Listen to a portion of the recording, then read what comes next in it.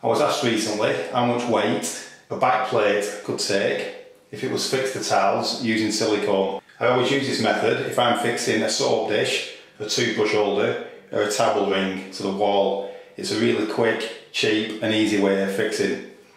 So yesterday I actually stuck that on there using some silicone sealant, and I have done a video on how to do that.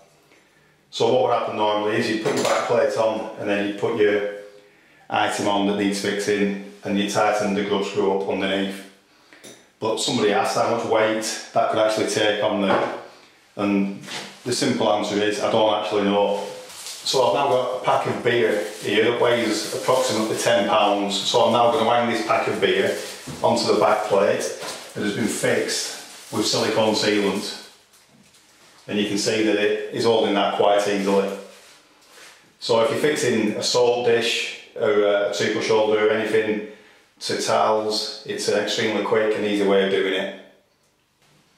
I'm not recommending that you use this method for heavy items. You are better off drilling through the towel for something heavy, but for something like a toothbrush holder, soap dish, this is a perfect way of fixing it quickly, cheaply and easily.